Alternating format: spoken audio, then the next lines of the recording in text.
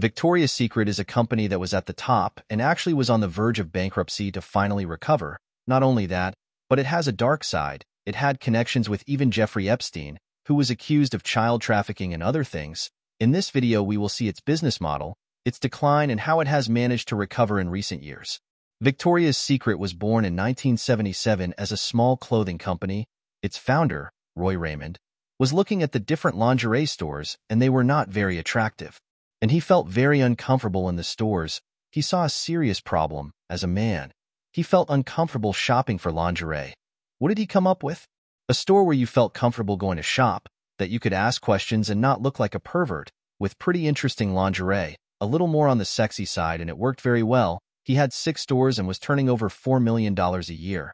In one of these moments, he ended up selling the company Roy to LBrands, and it must be said that Roy did not have a very good time. Not only because the company he sold then built an empire, but he also had personal problems and unhappily ended up taking his own life by throwing himself off a bridge in San Francisco.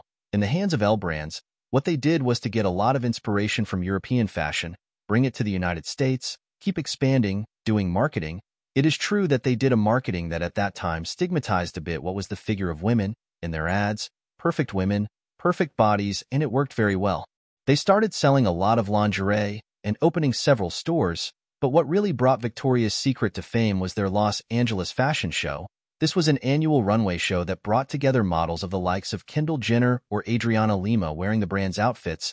It cost millions to carry out these shows, but year after year they broke audience records. But from 2015 to 2016, sales began to drop and a few scandals began to appear that directly affected the business. In 2016, for example, Sharon Jester, the CEO, suddenly left the company. Victoria's Secret was not realizing that a huge shift in consumer taste was taking place. Women began to prefer brands that showed more realistic bodies and more inclusive designs.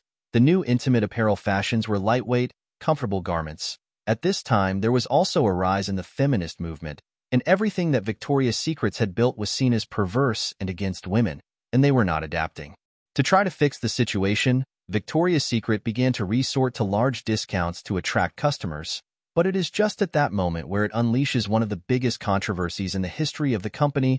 Ed Razek, the marketing director, made a statement to Vogue magazine that he would never hire a plus-size model or a trans model for his runway. At the time, it caused an explosion in social networks, and in the end, they ended up apologizing. Victoria's Secret and Ed Razek left the position. Not only that, but his show ended up being canceled. And it doesn't end there. In July 2019, Jeffrey Epstein, a former friend of the owner of Victoria's Secrets, was arrested. Epstein was a millionaire with very powerful friendships in the United States. He was accused of pedophilia and organizing with his wife a network of prostitution of minors for influential people. He was charged with child sex trafficking, child prostitution, and child sexual abuse.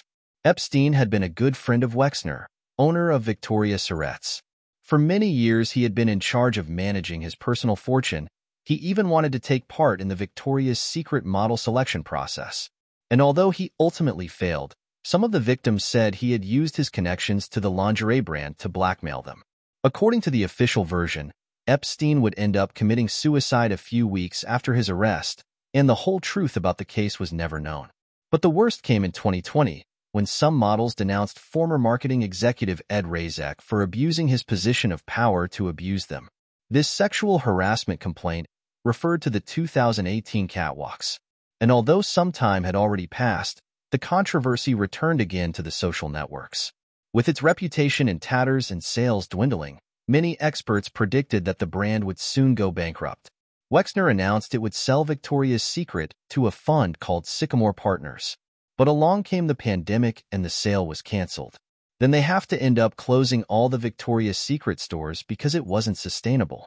And they take advantage of this moment, which is where the interesting part comes. The first thing they did was separate Victoria's Secret from the LBrands brand. Basically, in the stock market before, you saw LBrands as a single company and a group of companies underneath. And now they have separated everything, and now you can find the company Victoria's Secret directly loose. Not only that, but they conducted a $250 million share buyback, basically to have more control over the decisions they were going to make. They introduced a new CEO on November 25, 2020 named Martin Walters, And they also put in place a cost-cutting policy, such as they permanently closed 250 stores.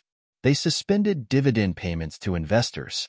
They lowered management pay by 20%, extended the supplier payment period, renegotiated lease terms, and established a new pay-for-performance system in their stores. They also repositioned the brand. They expanded their catalog with products more in line with new tastes, not so much provocative lingerie but more comfortable clothing. They also changed the stores, lowering the music with wood colors and whites, and above all, without photos of sexualized models.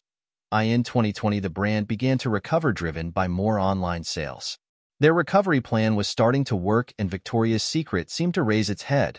In 2021, they continued with this strategy and incorporated women to the Victoria's Secret team.